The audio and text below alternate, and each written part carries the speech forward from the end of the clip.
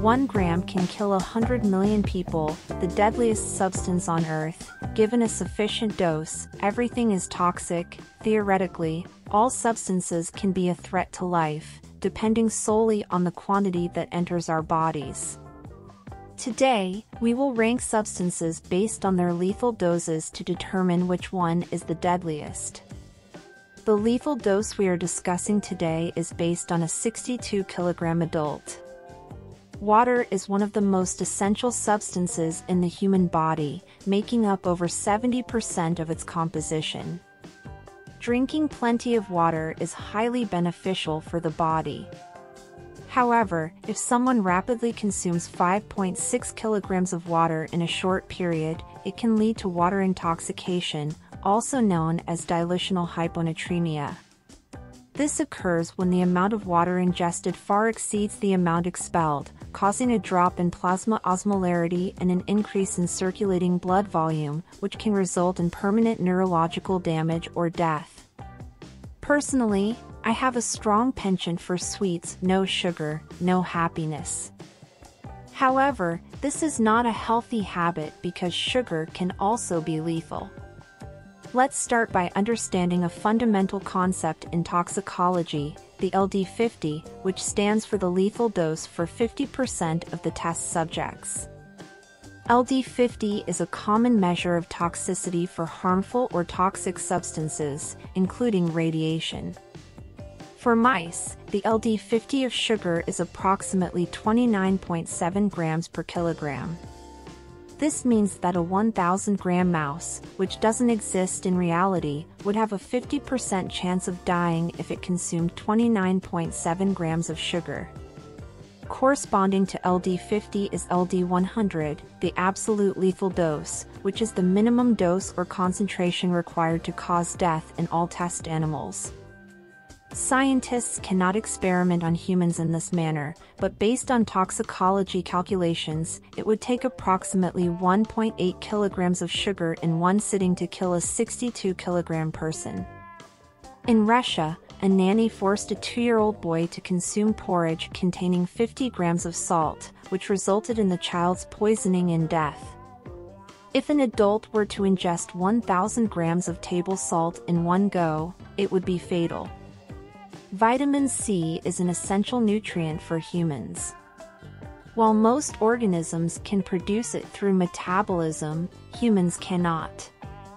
Deficiency in vitamin C can lead to scurvy. However, excessive intake can cause bloating, rashes, excessive stomach acid, urinary system stones, and even hemolysis. A single ingestion exceeding 738 grams can be lethal.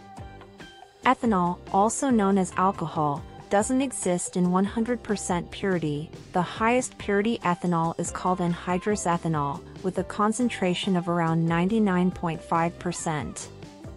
Drinking ethanol straight is different from the alcohol we consume, which contains other components generated during fermentation. Medical data suggests that the normal daily metabolism of alcohol in an adult doesn't exceed 150 grams, and the lethal dose is 496 grams.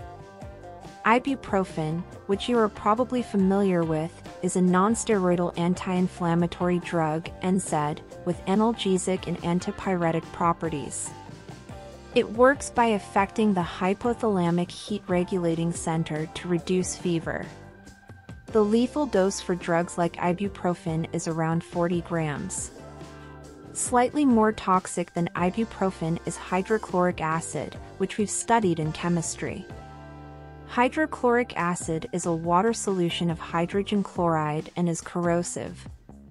The lethal dose is approximately 15 grams. Caffeine is a central nervous system stimulant that temporarily wards off drowsiness and restores alertness. It is one of the most widely used psychoactive substances in the world. Concentrated pure caffeine can be fatal in doses as low as 12 grams. However, the caffeine we consume in coffee, tea, soft drinks, and some energy drinks is not a concern for toxicity.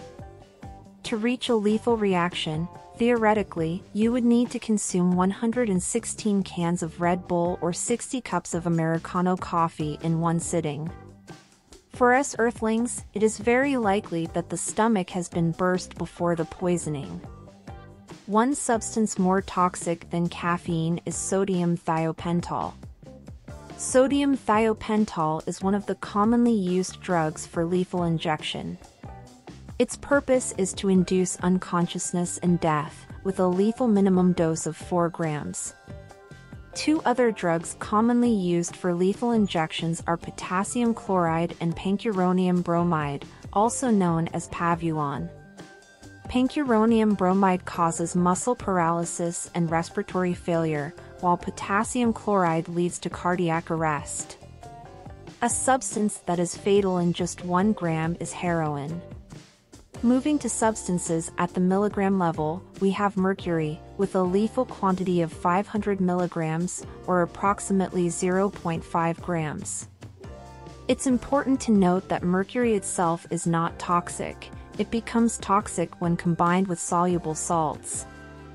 Speaking of the Israeli golden scorpion, Middle Eastern scorpion, and Palestinian deathstalker, they refer to the same scorpion species. These scorpions inhabit deserts in the Middle East and North Africa and are known for their extreme toxicity, earning them the title of the world's most venomous scorpion. The lethal dose of their venom is 267 milligrams, slightly lower in danger than hydrogen cyanide, which requires only 229 milligrams to kill an adult.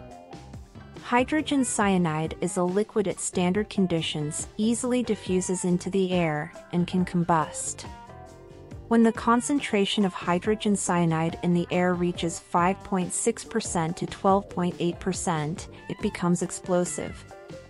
Even more toxic than hydrogen cyanide is potassium cyanide, which can kill an adult with just 100 milligrams. Fugu fish, known for its delicious taste and nutritional richness, is considered the pinnacle of culinary delights. However, the ovaries, liver, kidneys, eyes, and blood of the fugu fish contain highly toxic tetrodotoxin. This substance is a potent alkaloid. Just 21 milligrams of it can be deadly. Purifying tetrodotoxin is extremely difficult, making it exceptionally expensive. Extracting 1 gram of the toxin requires the ovaries of 20 kilograms of female fugu fish during their spawning period. Consequently, 1 kilogram of fugu toxin can be valued at up to 1.4 billion yuan, making it the world's most expensive poison. There is no antidote for tetrodotoxin poisoning. Surviving depends on having life support with a respirator.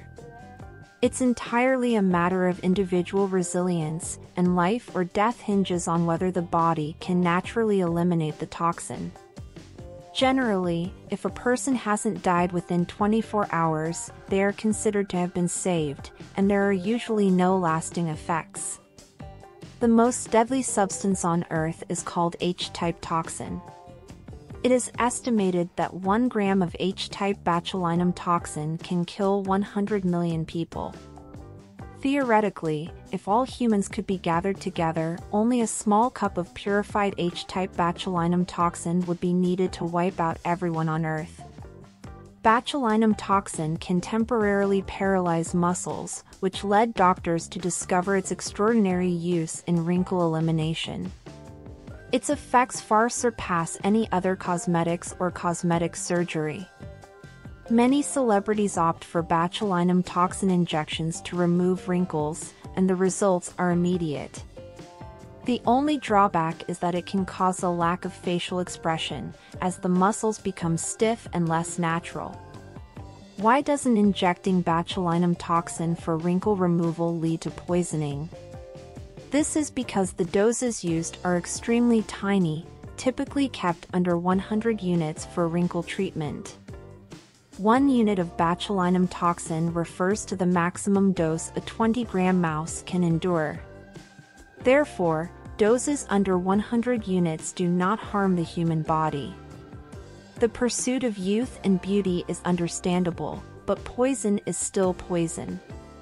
Natural beauty is what you were born with, and you are unique in the world.